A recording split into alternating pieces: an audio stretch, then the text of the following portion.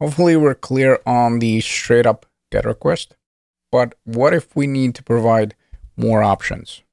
For example, a request headers come to mind. And for that, we'll need to pass in additional argument and we'll set it up as an object. Now, if you're using straight up GET request, then this is going to be second argument. However, if you're using one of the methods where actually we're passing in data to the server, for example, post, then this is going to be a third argument. And in our upcoming example, I picked the API that is looking for the header. And that is going to be that joke API. And essentially, we'll set up straight up GET request. So notice here, Axios, and then URL. However, the second argument will be an object. And in there, more specifically, we want to set up headers property. And after that, the API is looking for accept header, and we want to pass in this application JSON. Otherwise, the API is going to send back the text. And then we'll add a little bit of additional logic. So let me close the file. Also, let's navigate to app.js. And in this case, I'm not looking for the file first request. I want to get the headers one. So let me change the path. And we're looking for the second one. Again, I'll keep the same setup name. I don't want to change that one. And I also want to clean the console. Basically, at the moment, we just have a button here. And every time we click on a button, we log fetch a that joke. And underneath the button, this is where eventually we'll display that joke. So let's navigate over there. Like I said, I'm using that joke API, and this is the URL you want to use. And if you want to reference their docs, you can definitely do so. In my case, I want to skip that. And I just want to repeat that in order to get the dad joke, we also need to provide the accept header. And first, I just want to showcase what is going to happen if we don't do that. So I have a state variable by the name of joke. I also have a function. And as you can clearly see, the default value is this one.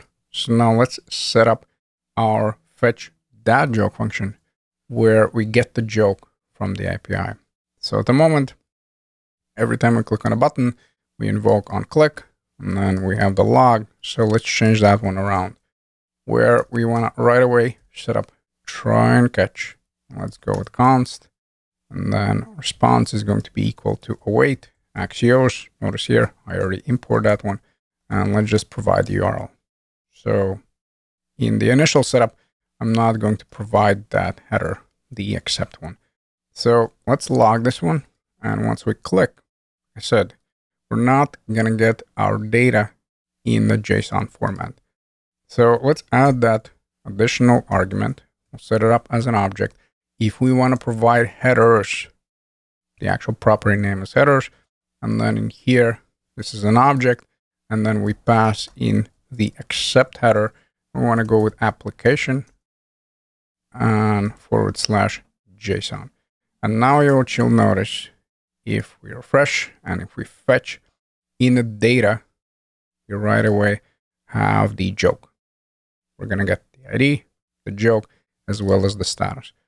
And just to showcase that we can the structure right away, I'm not going to look for response data. I'll right away say, hey, get me the data out.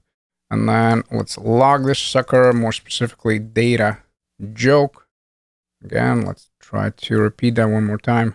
And now, of course, I'm going to have the joke.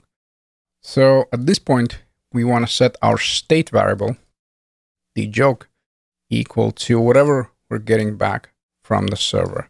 So let's run this. So set joke data dot joke. And then when it comes to error, simply log if there is any. So error and then response. And now the result is going to be following, where every time we'll click on a button, we'll actually fetch a random joke from the dad joke API, and we'll display the result over here. So that's how we can set up additional info to our request. More specifically, headers. We add an object as an additional argument. And in there, we look for headers property and whichever header you want to add.